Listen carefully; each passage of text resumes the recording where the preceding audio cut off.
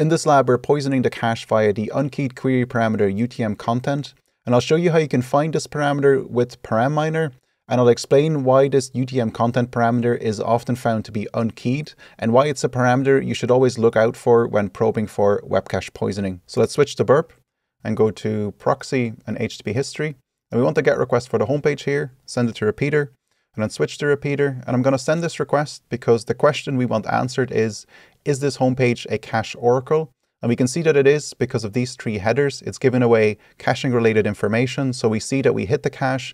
The age of the cached response is 11 seconds. And the max age for this cached response is 35 seconds, after which it will expire. So that answers the question. It is a cache oracle, and we can continue to use the homepage for our probing. Now let's try adding a cache buster in the query string. So I'm going to go here and add a cache buster, value cache buster, and then some random input, and send the request again. Just wait for the response. We get a cache miss. Let's send the request again so we can confirm that we have a cache hit. And then let's modify the cache buster here and send the request again. And this time we get a cache miss. So that confirms that the query string is part of the cache key, and that we can safely segment away the probing that we're doing from actual end users that are browsing the homepage without interfering with them. Now, one interesting thing I see here is when we search for whatever we had here in the cache buster in the response, we can see that it's reflected in the response, and we can likely inject JavaScript here, and we'll try to do that, but it's actually going to be quite useless because the query string is part of the cache key. We'd only be infecting our own version or poisoning the cache for our own version with our own cache buster. But we'll do it anyway because it'll be a nice follow-up once we find the UTM content query parameter. So let's see, if we want to exit the context there, we want a single quotation mark and then exit it, the tag, and then add a script tag, say an alert pop-up 1, and then close the script tags. So let's send that request. And then we can see that it's reflected in the response. So if we were to request this in the browser, in the original session, let's just copy this and then go here and paste the URL. Then we get to see the pop-up, but this pop-up will only be visible for someone who is actually using our version of the cache buster. So it might be valid as a reflected XSS if you can send it to your victim in a phishing attempt, but otherwise this is pretty useless because it doesn't affect the normal front page. But if we were to find a unkeyed query parameter, then things would be different because that query parameter wouldn't be part of the cache key. So we can put that here, that query parameter, and then we can keep our script tag here the same. That would still likely be reflected in the response. And then we'd have a successful XSS for the actual homepage without a cache buster.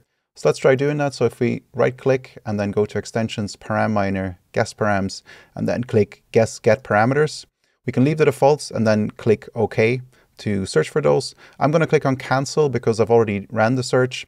Under both the community edition and the professional edition, you can find the results under extensions and then go to ParamMiner and to output. And you can see here that the scan has completed. And we can find the UTM content query parameter here that was identified by ParamMiner. So let's copy this query parameter UTM content and then go back to repeater. And then here in the request line, instead of the query parameter name CB, let's just use UTM content instead and leave everything else the same. And then we're just going to send this request. And unfortunately, we have a cache hit already because likely the victim was browsing the site, the homepage in the background. So the homepage was already cached. So we just have to wait for this age to expire to hit 35 seconds. And then we'll try to repoison the homepage with our request here. So when it hits 35 seconds, we just have to make sure we send loads of requests. There we go, nearly there. And there we go, let's send this. And now we can see here that we are using the UTM content query parameter, the cache buster value, and we have our script tags injected. And now if we go back to the front page, we've already solved the lab because if we refresh the page, the lab is a bit slow, but hopefully it'll load and then you'll see that we get the alert pop-up. There we go, we got the alert pop-up. Now you might be wondering, why was this random query parameter UTM_content removed from the cache key?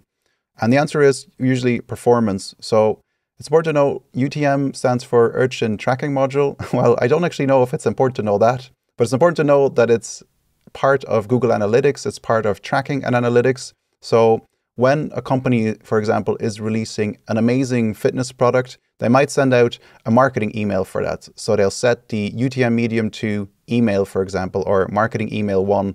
But then within that marketing email, they might have different paragraphs, and they set a link to this page, amazing fitness product, in every paragraph. And at the end, there might be a banner, like a call to action for people to click on. So every separate link in that marketing email will have a different UTM content value for the same link. So what you end up with is a link to the same page, but with dozens of varieties of UTM content.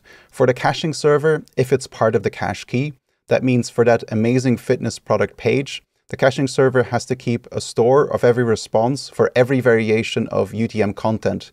So an administrator managing that caching server might see from their own monitoring that it's killing their performance of their caching server. So they might decide to remove that cache or remove the UTM content query parameter from the cache key. So that's why UTM content itself and any of the parameters you see here, it's often good to look for those when you're testing for web cache poisoning. I hope this was helpful to you, and thank you for watching.